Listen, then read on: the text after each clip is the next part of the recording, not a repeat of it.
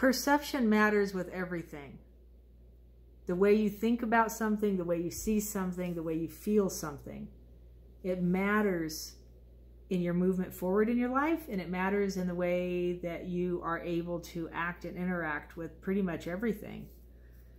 So this is my perception. This is my perception of how things happen and how things unfold. And I've learned a lot of techniques. I've done a lot of stuff in the course of the last 10 years since I started working on my health and going from 300 pounds to where I am now. From being a pastry chef to becoming a personal trainer to all the certifications, everything that involved the physical training, all the way through to all the mental, spiritual, emotional stuff. And it's all made a big difference. It's all had a huge impact. The biggest thing that had an impact on me, that gave me this kind of open world, I don't even know what you call it, cosmic view of healing and of drastic change that was super rapid, was PSYCH-k. And this is the reason I don't do it anymore. Because the way it was taught and my understanding, the perception, didn't match. It didn't work in my system. What I had found out for myself, and you know, you'll do a program, you'll do something, and you'll get these huge bumps. You'll get like bumps in good chemicals. You'll get to feeling really good. And in those moments, it's awesome. And then repeating it got to be a bit of an issue. And so, well, it works great for some people, just like everything does. Some people it doesn't. My experience was that because of my fight and flight, because of the depth of the trauma that I had suffered through, that sitting there and doing some of the stuff that we were doing wasn't working, and it was in fact causing more issues in my system. Here's what I've learned about muscle testing is sometimes a muscle test doesn't work because the whole system globally is shut down. That's where mine was. My whole system was globally shut down. I've run into clients like that. I run into it all the time. And so being able to open somebody's system up and get the thing back online to even do a muscle test is a little bit of a jaunt in and of itself. And I learned that through energy psychology, through neurokinetic therapy, through many protocols that I've done. The idea of a whole brain state and the way it's used in PSYCH-k is very special. The surprise balance that we learned inside one of the courses was very special. And it actually gave me kind of a peek into the quantum world of this kind of stuff, and energy healing, and basically what you can actually really do for yourself. You know, after learning protocols and doing some of this stuff, and then seeing it done without was a huge eye-opener. And I actually took that and ran with it. That concept to me was like the miracle Jesus healing kind of idea. I thought it was amazing and beautiful. And so what I teach people to do now, I feel, is more efficient when you have a system that is totally offline. When you have a system where a person either can't feel anything, they literally just can't find their system, or the muscle test isn't giving you proper reads, and you can get false reads even after you think you've reset a system, which is kind of interesting.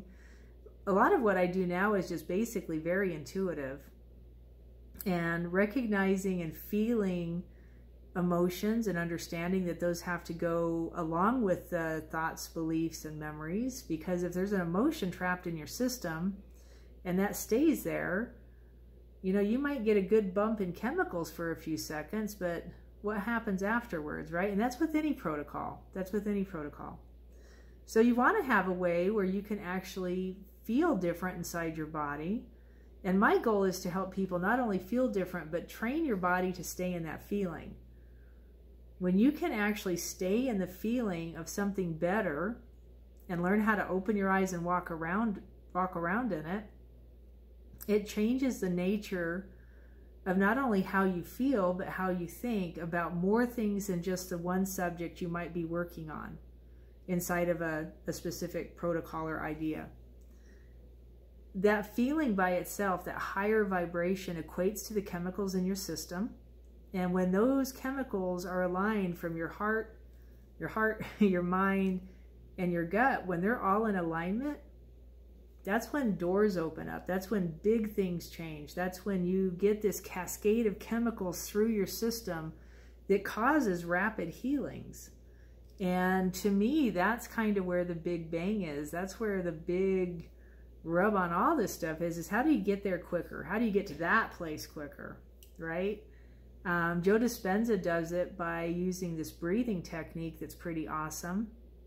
One of the things that I noticed was the combination of a whole brain state, and you can get in a whole brain state in a multitude of ways, but using the physiology of crossing your arms and legs, because you can target specific things, specific issues, memories, beliefs, is an interesting concept. And then when you hit that high note of resonation, it just causes all kinds of cool stuff to happen inside your system.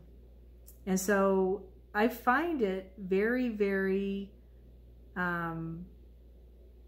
productive. I find it more productive for me, going about finding the resonation, finding that high vibration first, and then going through the system and taking care of the thoughts, beliefs, and memories. Because in that high vibration, you've got kind of double duty going on, and you can do more than one thing at a time. And staying in that place afterwards is the key to all of it. You have to train yourself to stay in that, either, you know, if you're doing it thought by thought, memory by memory, belief by belief, you have to train yourself to stay in that new thought, belief, or memory. You have to train yourself and stay in that new feeling. And, you know, it's just like growing neuroplastic. When we were kids, it got into our minds super easy, that 0 to 7 age thing. It got in there super quick and super easy. As you get older, you can unplug it and put stuff in there super easy, but do you walk it out? And that's the question, is how many times you get a change, you actually get your miracle, but then you let it slip away. And you don't walk it out in your life. You don't keep practicing it. And the idea of practice for some people is kind of rough, because we don't want the practice. We just want the miracle cure. But you're practicing something whether you think you are or think you're not. And so if you can find that higher feeling and you can stay in that place and it gets better and better and better, that's a practice. And that's what I try and get people to do. That's what we talk about doing all the time. When you recognize that that higher level feeling, that higher vibration does more than make you feel good, it opens all kinds of doors. That's where manifestation is. That's where healing sits. And you learn how to do it on your own. That's a big thing too. The second something happens, you have to be able to take care of it in that moment.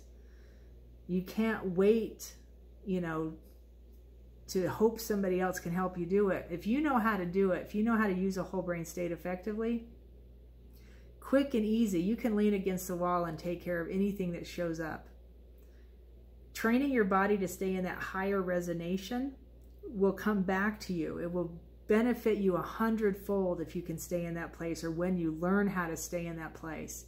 It will benefit you over and over and over, because when things happen around you, instead of your mind going down the pike and going back into negativity, we're training it to give you that positive feeling.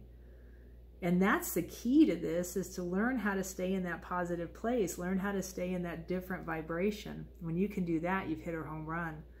And that's where I'm at now. That's what I'm doing. I think it's a natural progression for my evolution and my spiritual path, and my even my physical and emotional path, right? It's the whole evolution of where I have taken this stuff. So I hope this benefits you, and I hope it blesses you. Let me know what you think, where I can answer questions, where I can help. I don't mind doing that. So blessings and peace.